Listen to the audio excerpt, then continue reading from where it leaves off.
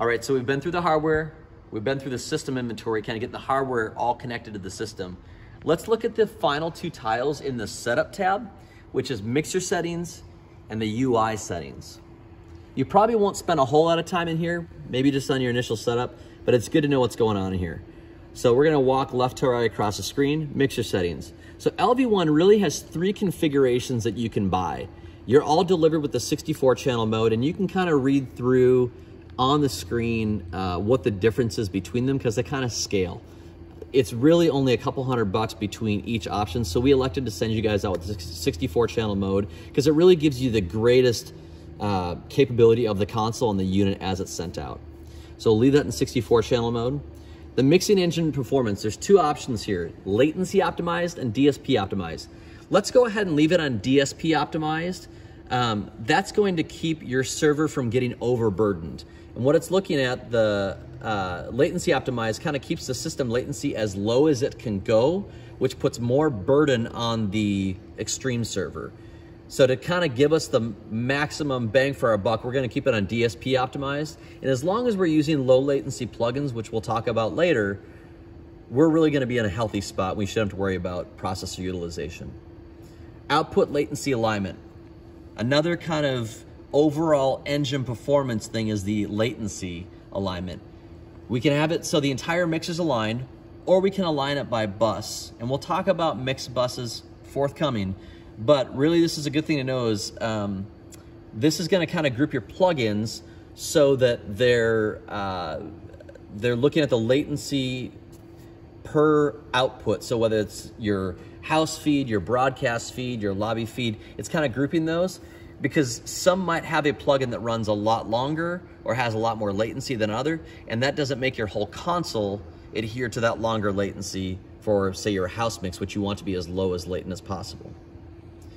Move in the center, a couple different versions here, empty session, previous session. We have ours set on previous session because in the auditorium that it's in, we want it to boot into kind of a default state for any really non-technical people to come in and use the system. You might elect to use empty session and then you just have to go in and load your show file every time, which will come up in the next video. But we have ours set in previous session. I would encourage enable logging. If you have an issue, this will enable Waves to get in and look at the logs and identify kind of where maybe something went haywire. The UI settings, this is where you can choose your metering, whether pre or post, your delay units for maybe your delays or even your time slip and things like that, milliseconds or feet, etc. Peak and clip, and you can kind of play with these and see what you prefer. And the last thing I want to draw attention to is user assignable keys. This is really kind of a nice feature, and we'll kind of look at how these interact with the hardware. We just got a couple set up here for quick save of the session, flipping between virtual sound check and live mode, and then talkback. There is a tremendous amount of options available for these things. Sometimes maybe a little too much as you kind of get way down into some things, even deep into different levels of presets. But there's a lot of options here. You can, again, play with these, but these are really nice shortcuts for when you're in the moment, you're in a live mode, whether you want to maybe use an automation, you want to go next and previous through your scenes, or you want to just have a shortcut for loading sessions, or you want to clear solo, tap in the tempo. All those things are available right here that you can put onto the hardware, onto the screen really quickly. The way you can access those, let's just say you're on the mixer window here, you'd see them show up on the left-hand side. Here's the user 8 keys, and they should look just like what we saw in the other one. The other thing to note, if you want an actual tactical button to actually interact with, on your Fit controller, you'll see this user button over in the upper right-hand corner.